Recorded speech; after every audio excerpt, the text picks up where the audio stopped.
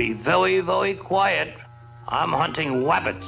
Well, hello, everybody. Dennis Gebhardt here with Guru Nation, welcoming you to our next episode of Rabbit Trails. We're real excited today. We got some great information to share with you. And of course, as always, my partner in crime here, Max Masano. Good morning, Max. How are you, my friend? Good morning, Dennis. I'm doing great. How about yourself? Oh, I'm good. I know you're in Boston, so the weather in Boston is probably pretty snowy right now, right? Yep, we actually got a little bit of snow this morning. Yeah, well, California, our snow comes in liquid form, or you have to drive to our ski slopes. So we're having a pretty dry winter. So today is a real gray day for us outside, and overcast and all that good stuff. So it's a great day to be indoors, and we'll make the sunshine here. Shed some light on things. We'll shed some light. Boy, are we going to shed some light today, I'll tell you. So I hope you all are enjoying our programs. In this program, if this is your first time watching it, one of the things that we try to do is to bring to light some of the subjects that, that sometimes we don't talk about in this industry, or we try to help give clarity on some subjects that create confusion. Because one of the things about the industry that I love and Max loves is that we know that for many of us, color, even though it's the number one service in salons across America today, still the number one the number one service, there's still a lot of confusion about what's actually really happening. And as you've heard us say many times, there's a whole lot of opinion, a lot of speculation, a lot of assumption, and just a spoonful of science.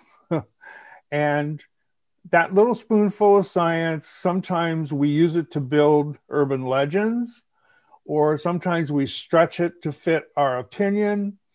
And it's just something that we need to be grounded in. I truly believe that if you are grounded in understanding how hair color works and understanding how it interacts with the hair, which is our canvas, and understanding the hair itself, if you understand the law of color, not necessarily hair color, but understand how and why we see colors the way we do, and you understand the law of hair color and how to formulate, you're pretty well grounded in this industry. The unfortunate thing is that for many of us, we had to discover that after we left beauty school, because beauty school is pretty much a one-trick pony. It's like everybody learns the same thing because they're teaching you to pass an exam. And so you don't want to waver on opinion. And that's why they really, in most schools across the country today, they use one textbook. And that textbook has, it's used universally. And some of the information, even in that textbook, is not relevant to the world of hair color today, because they've chosen not to change much of it. That's why if you're a student and you're watching this, you're probably hearing different information than you heard in your beauty school theory class. And so we do not apologize for that. As we said before, we are not here to contradict or to condescend, but we are here to provoke. Our job is to provoke your thought process. And if we push you to the moment of thinking about it and actually testing what we say and making those discoveries yourself, then you will own the information, and then you'll be on your way to what we think is discovering your own personal genius. So, Max, how do you feel about that? Boy, I ran off at the mouth here this morning to start our little session, didn't I? Holy mackerel. Well, it's because I've had too many cups of coffee.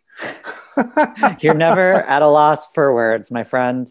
And yeah, just, reiterating the mission here. We're here to provoke your thoughts. We're here to shed some light on some things, and, let's talk about it. Yeah.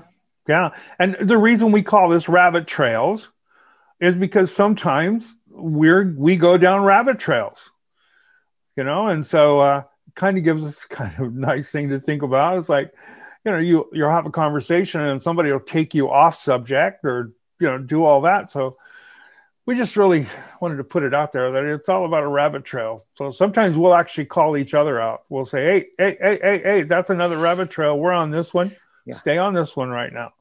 And I'm one of the biggest offenders, so I try not to do too much. So let's start it off by talking about some real science. What do you think, huh? Yes, I'm down. Let's talk about the word calibrated. Ooh, whoa, doesn't that sound powerful? Monster. That word rears its ugly head on social media and in the forums at least, I don't know, I want to say at least once a week. But it definitely has times where it trends, like... Yes. Well, it's that one of those ugly monsters that raise their ugly heads every so often. And here's the funny thing, and Max, I think we talked about this before we started our session today, is that you researched the definition of calibrated just as I did. And we found out that calibrated is, holding something to a measurement, to a finite measurement. That's what calibrated is. Yeah. And that's really basically all it is. Yeah. Right? But yet some people and some manufacturers use it as a point of difference when they're talking about their brand of color. Sure. When they'll say, well, my brand is calibrated. That brand isn't. I don't know whether that brand is or not, but we're calibrated. And so calibrated sounds really special to us. It's like we are pH balanced, right? Those are both two very general statements. Yeah. You're pH balanced. Okay, at what pH? You're calibrated. What does that mean when you say calibrated? Right. Now, we know it means that in the color laboratory, when you build a color brand, you are measuring it with a device that has certain specifications. And so every hair color that I've ever been involved with, and of course, I've only been around for a couple of decades, and they all calibrate their colors. You can't make a hair color without calibrating it. And the most universal tool that is used is something called the Hunter spectrophotometer. Say that with me. Hunter spectrophotometer. Now, Google it, and you will actually see pictures of it.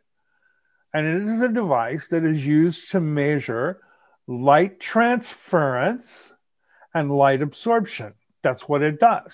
Mm-hmm.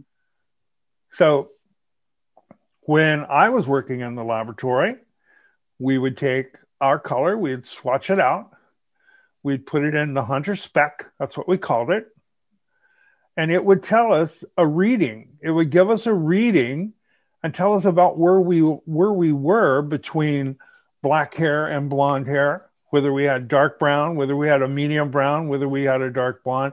It gave us that kind of a reading. In fact, here are a couple of specs that you can look at, and you can see that it's giving us a visual measurement. These are two different brands of color, and you'll see that the measurements are different. And they're both the same level. Am I right, Max? Yeah, I mean, it's a whole, like in these visuals, it's all the shades in a color brand, and they're plotted out from dark to light and warm to cool, right? Right. But the whole point is that it's calibrated. It's been plotted.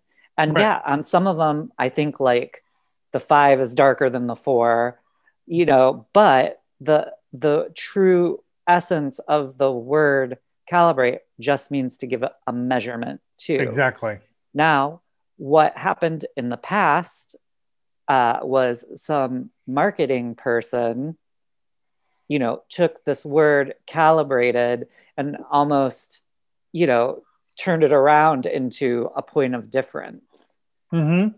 And applied it to a hair color line. And Right. I think that the thing that we really need to sort of keep in mind is, you know, anyone can make a hair color, right?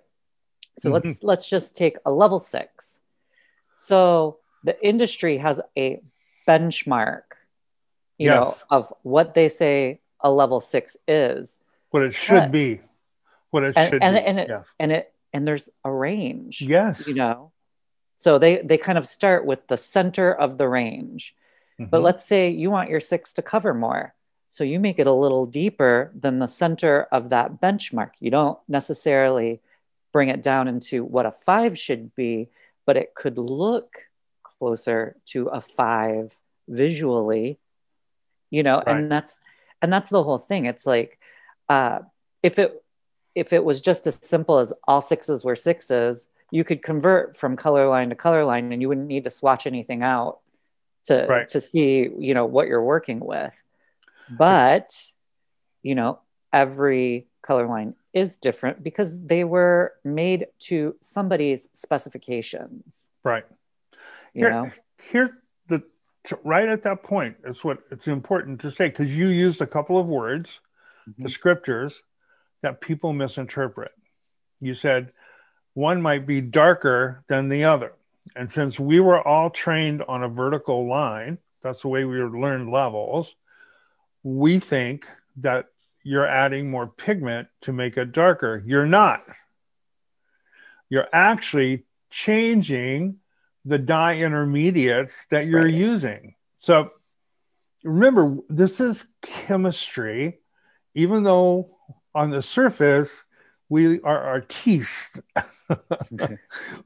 We're painting a canvas. No, you're not. You're actually taking a chemical solution, color, and you're applying it to a chemical structure, hair, carbon, oxygen, hydrogen, nitrogen, and sulfur. And you are changing that structure both physically, because you're breaking it down to make room for the artificial dye intermediate. And you're changing it chemically, because once those dye intermediates join with the structure of the hair, the chemical structure of the hair has now become different. The result is a visual result, which we call color. Yeah. So a company may make their level 6 with a chemical composition that creates that has more blue dye intermediates in it. Another company may make their level 6 with a combination that has more medium brown or light brown dye intermediates in it. One's going to look darker. Darker is the descriptor we use, but they're both the same level. They're both the same level. So there's some variables in there that we never talk about, that we just simply accept as being a general term. Right. And I think what's important is to understand that when we are taught calibration as a point of difference, and this is just my opinion and what I've heard from educators, from companies, and what I've heard from hairdressers, is remember, we send in words, we receive in pictures. So when you say calibrated, that means they're like an equal distance apart. That means if I mix my level 9 and level 4 in equal parts, I'll get something smack dab in the middle. Now, those who know the mathematical programming for the Hunter spec understand that that's not the way hair color is made. Hair color is not made. It is not consistent, because as color gets lighter, when I'm making a brand of color, I have to change the ratio of dye intermediates and the choice of dye intermediate. I don't make a level 8 out of a level 7 by dilution. I make a level 8 by putting in a different set of dye intermediates. And so I think that's where we get calibration used in a place where people say, well, my color is calibrated. It's like saying my color has a brain. Right. And that's also if you know, you have someone who's creating the color line who really maps everything out properly. Like I've worked with some color lines where the 8 actually visually looks lighter than the 9, you know, Yes. just because of someone made that decision. Yes. You know, and like you've even told me the story about how you worked with a brand of hair color Oh, where no one actually looked at the shades and then you swatched them out and it was like all askew, it was right? all over the place. Yeah. Yeah. It was all over the place. And those had already been okayed. Right. They were going to build them, you know, But they were calibrated. They were calibrated. They weren't calibrated correctly, in my opinion. Okay. We changed that, but they were calibrated. So calibrated is really pretty general. Yeah. And so don't get hung up in these words that we use in this business to influence you to buy my product. Right. You know, because it's just crazy. It's like showmanship, you know. The more showmanship we have, the more craziness that we do, you know, we really are drawn to that. Hairdressers, we're emotional people. You know, most of us got into this business because we love working with our hands and we love making people happy. I mean, that's really the reason we started doing this. And so we love the emotion. We love the magic stories.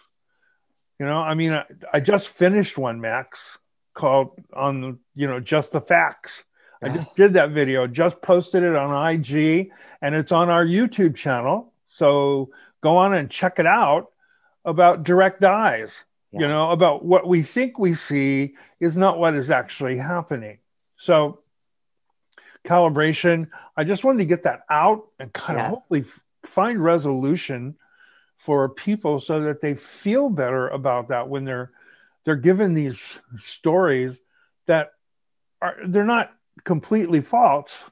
Right. They're skewed slightly to control your opinion, to control your belief system, so that you say, oh wow, okay, that's cool. So anything we missed on calibration? Oh, wait. I mean, what? Go ahead. Well, no, that's next. Go ahead. And I was just going to say, you know, and the moral of the story really is when in doubt, swatch it out. Amen. That's always going to give you your best read of anything you're working with. Absolutely. Absolutely. You know, and, you know, it doesn't really cost much to mix up a few grams of color, a few grams of developer, and, you know, either whatever you're working with, you know, cotton, a muslin strip, just you're going to see what you're working with. And I can't stress that enough. It's like, you know, you don't necessarily need all the laboratory devices. You can see it for yourself. It's really quite evident. And like Max says, I totally agree with him. When in doubt, swatch it out. Swatching can answer a lot of questions for you. We should get that put on a t-shirt. When in doubt, swatch it out. We're going to have to look at that. That's a pretty good idea. That's a pretty good in the Guru Nation swag shop. Yeah, absolutely. So now that we talked about calibration, let's talk about the level system. So here's just my spin on the level system, because I find it's confusing as well. Yeah. First of all, I'll just go ahead and just throw this out there. The level system is not vertical. Level system is actually horizontal. Okay. So when I make hair color, I make lighter shades, not by diluting what I have. I make lighter shades by putting lighter colors in the formula. So a level 8 has a higher percentage of dye intermediates that create yellow tones, blonde tones in the hair. A level 5 have a higher percentage of dye intermediates that create brown tones and tones with depth. So it's really horizontal, even though we learned it vertically.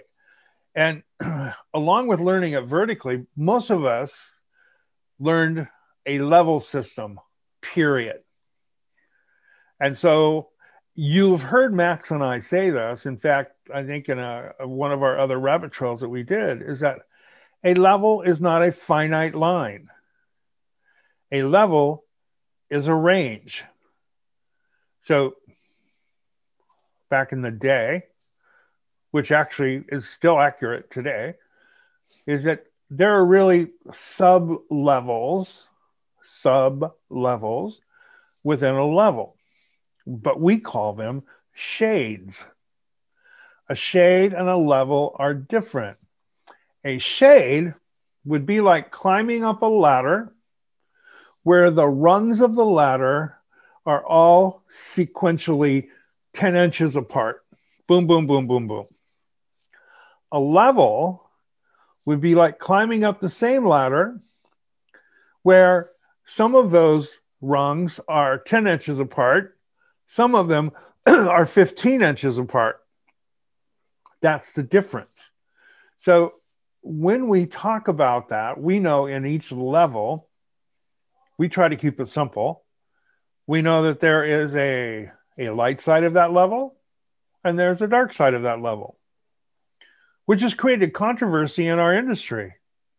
Because some of you watching this, you're from the old school and you were taught universal law of lift.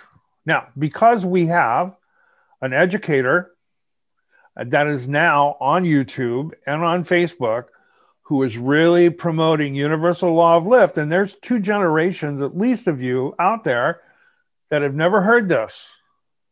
You were raised on volume for lift. Now along comes this educator that tells you if you're a level 5 and you want to be a level 7, you use a level 9. And you were always taught, if I'm a level 5 and I want to use a level 7, I use 20 volume on a level 7. They're both right. They both get you to a level 7. One, universal law of lift, gives you to the light side of that level 7. One, volume for lift, gives you to the dark side of that level 7. So neither one of them are wrong. They both work. But it's important for us to think about, what do you want your visual result to be? For me, if I'm trying to control warmth, that's what hair contributes. And we know that the hair, whatever the hair contributes at the end of the process, will be 50% of your result. Because we're not covering anything up. We're merging things together. So if I want to control warmth, I probably would use volume for lift, because I know that I'd end up on the dark side, which is going to mean the hair is going to contribute less warmth. It also means I'm going to have more pigment in my color, and I have a better chance of refining that. If I didn't care about the warmth, or even if I wanted a brighter color, I'd use universal law of lift. Because using universal law of lift would get me to the light side of that level 7, which would give me more reflect in my finish. I couldn't make it cool. Could not make it cool. I don't have enough pigment in my color. Goes back to that diintermediates on the spectrophotometer. There is less pigment as colors get lighter. But that's where I don't think people really learn shades. Do you, Max? Mm-mm. And I think it's just like, it comes down to a question. Are you lightening for control, or are you lightening for brightness and more tonal clarity? And that can kind of help you sort of discern, which way. They're both right. It's just like, what do you want to end up with at the end of the day? Right. If you're not concerned about a lot of warmth and, like your client, what client says that they love gold, but, it's like, they love gold around their neck, but not on the top of their head. Yeah, exactly. Well, you're right. There's more of a thought process, I think, than some of us want to admit. We say, look, I don't want to think about it. I just want to put it on the head and let it happen. And that's fine. A lot of people who do that their entire career. But if you're really concerned with the result you're trying to create and you're really trying to achieve your target, you have to put in some thought, it's like people are always asking for directions. I see that on social media. They always say, my client is this level. She wants to be that level. What level should I use? Why are you asking me? Why are you asking me? But you know what? A simple question like that, all of these different opinions about, I'd use this, I'd use that, I'd use this. And there's too many variables to make a really accurate assessment of what you recommend that the person use. So I think understanding that's important sometimes, is that, there are people who believe a universal law of lift. And so they will tell you that if you use a level 7 with 20 volume on a level 5, you don't make a level 7, you actually make a level 6. Well, you don't actually make a level 6. You have some alkalinity in that color. You make somewhere between a level 6 and a level 7. I call it the dark side of a level 7. So it's all in how you think about it. But I use both forms depending on what I'm trying to achieve. So at least understanding that you have a choice. Yeah. That you have a choice is real important. It's the same thing with level 9. Many people get to the light side of a level 9 and they call that pale yellow. That's not pale yellow. Pale yellow is the inside of a banana peel. Pale yellow is not scrambled eggs. Right. Those are two different levels. So that's my spin on shades. What do you think about that?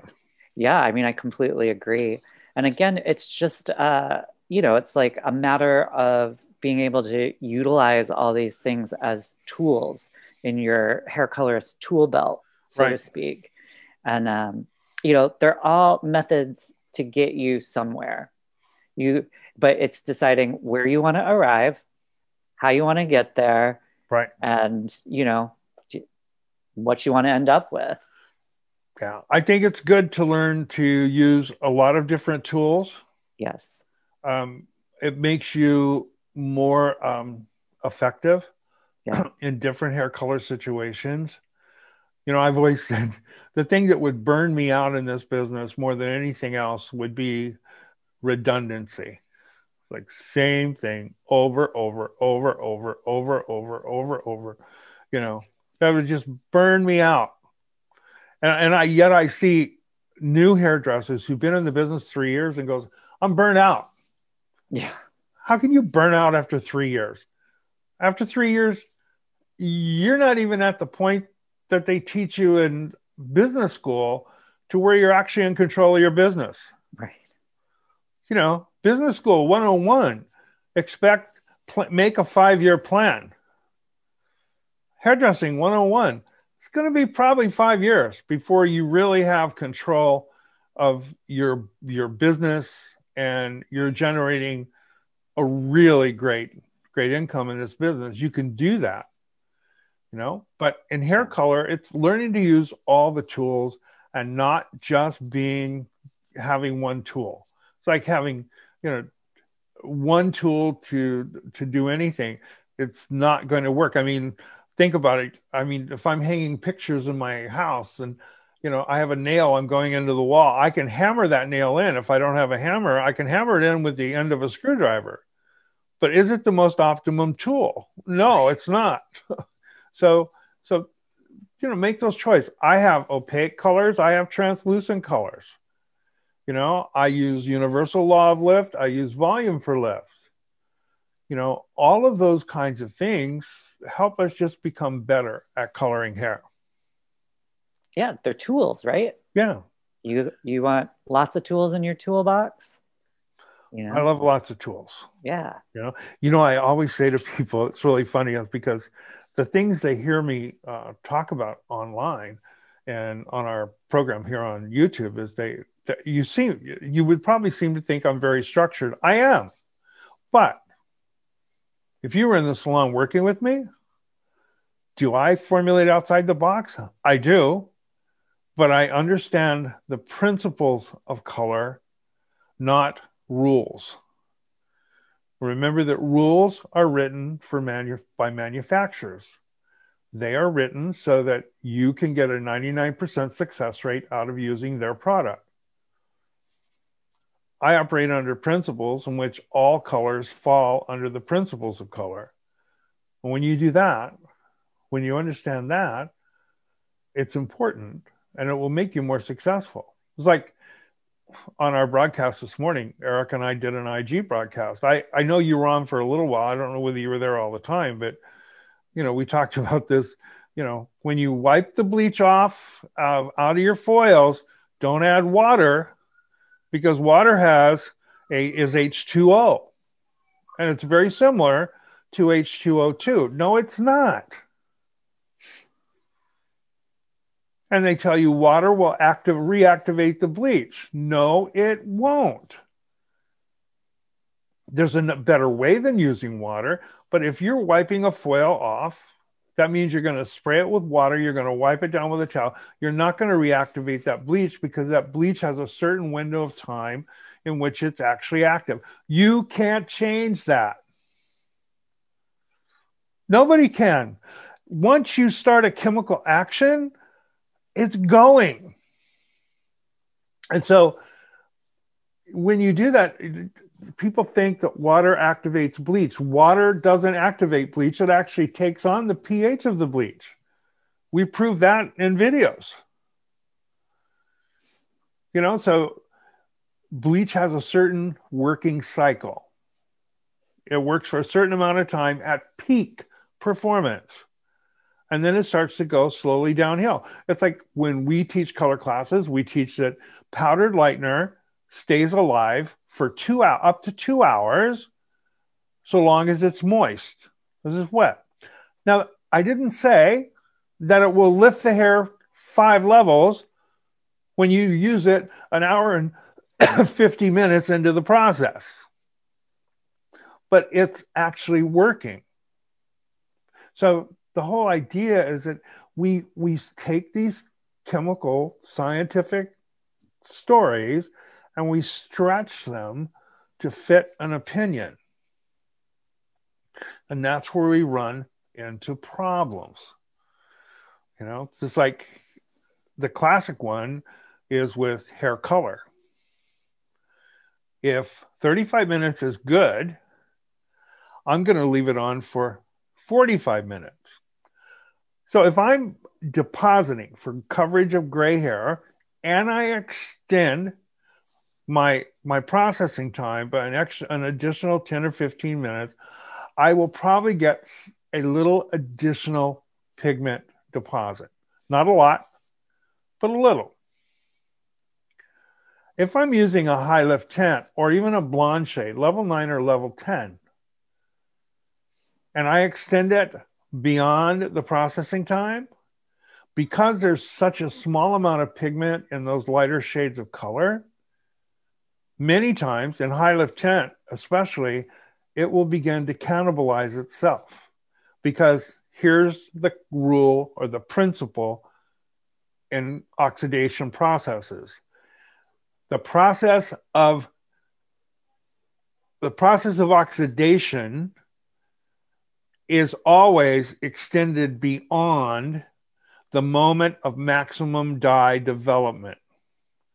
The process of oxidation is always extending beyond the moment of maximum dye development. That means that we always have extra oxidation going on in the color process.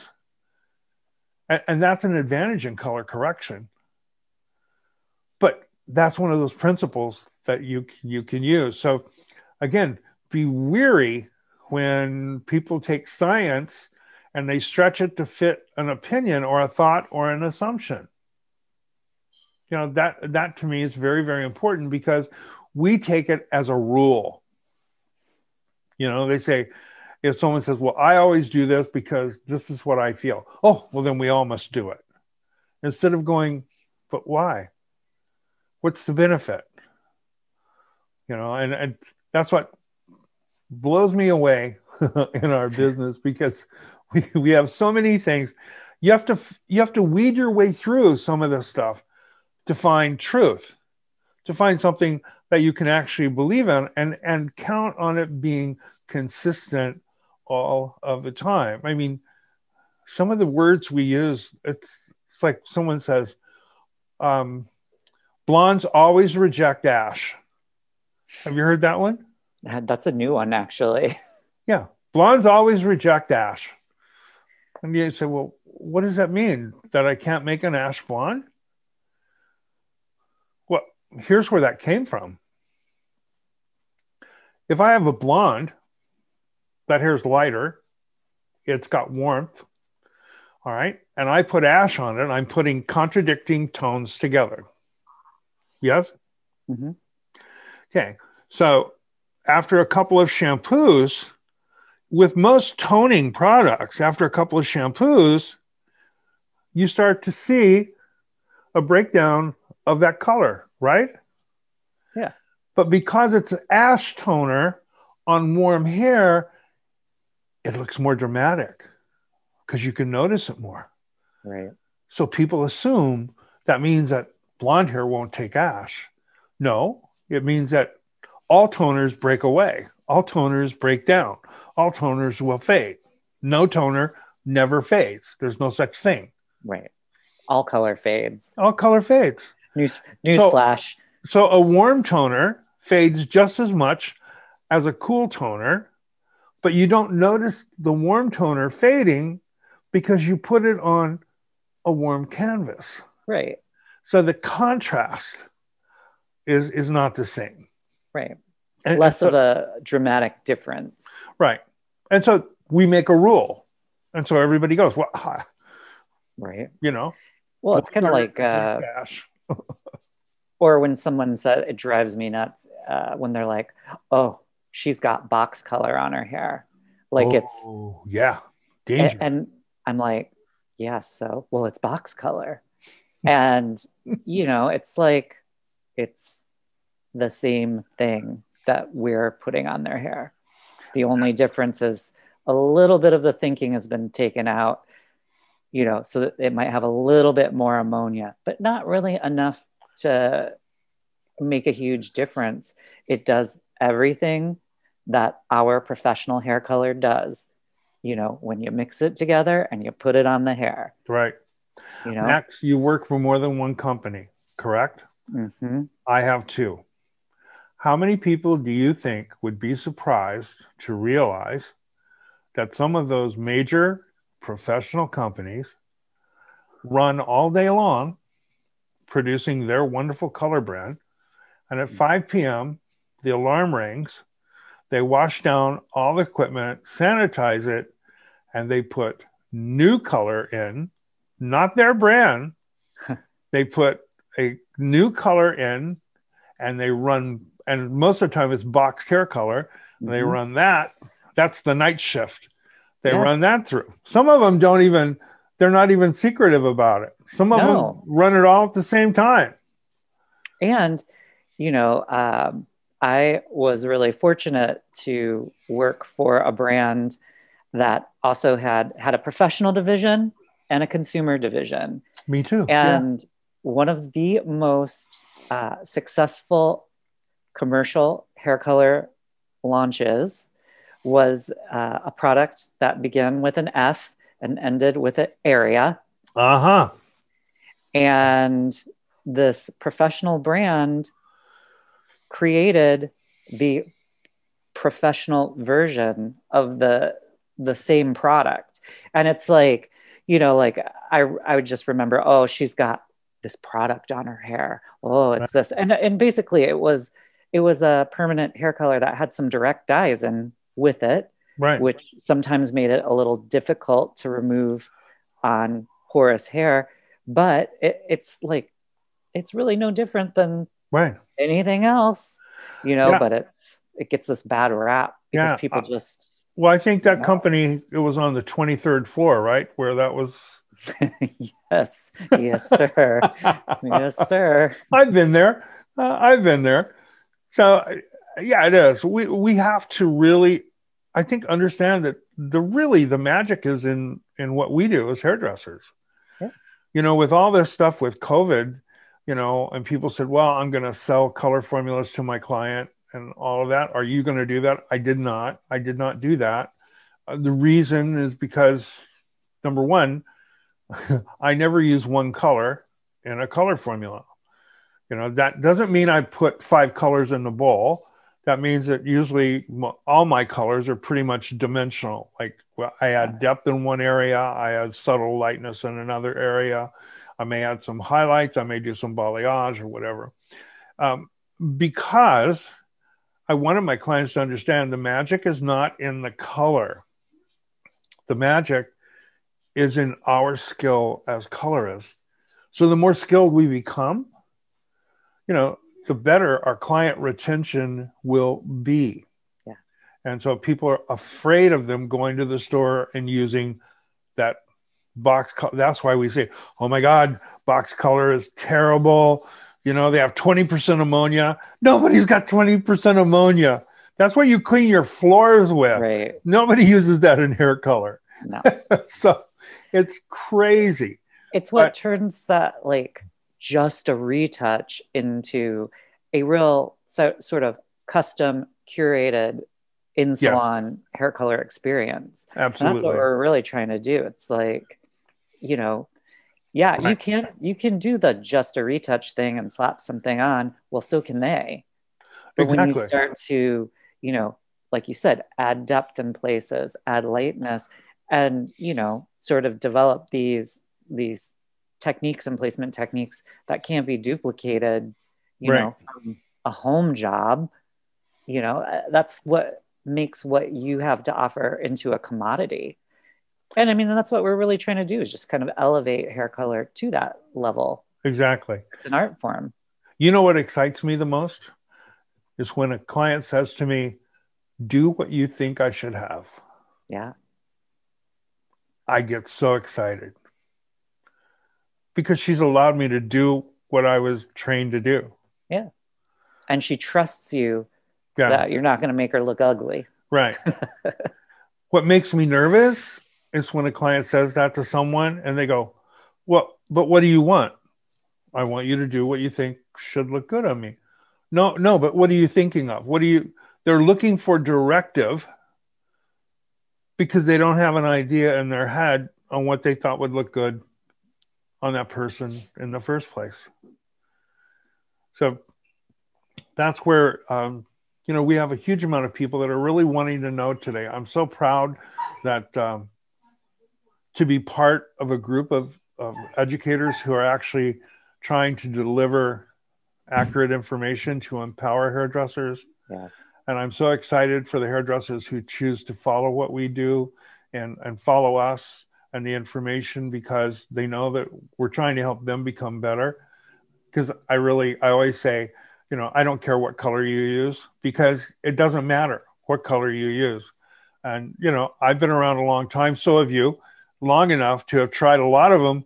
And actually, really, there's not a lot of difference. It's just some of them, it's just personal taste, what works better for you, you know, and I totally understand that. That's why one of the biggest problems I have with people is when they would come up when I was teaching for a manufacturer and they say, well, you know, I love this red shade over here in this company. How do I make it in this brand? Right. And I would go, well, why would I teach you how to make it? If you like that red shade, go buy that red shade and use that on your red clients. You know, I mean, why make it hard for someone? I mean, I can create a way for them to formulate it, but some cases you can't. I mean, look, you've been to the Formulation Foundation program. Mm-hmm. A couple of times. And yes, you have. And I talk a lot in that program about my favorite additive to add into my colors to control warmth.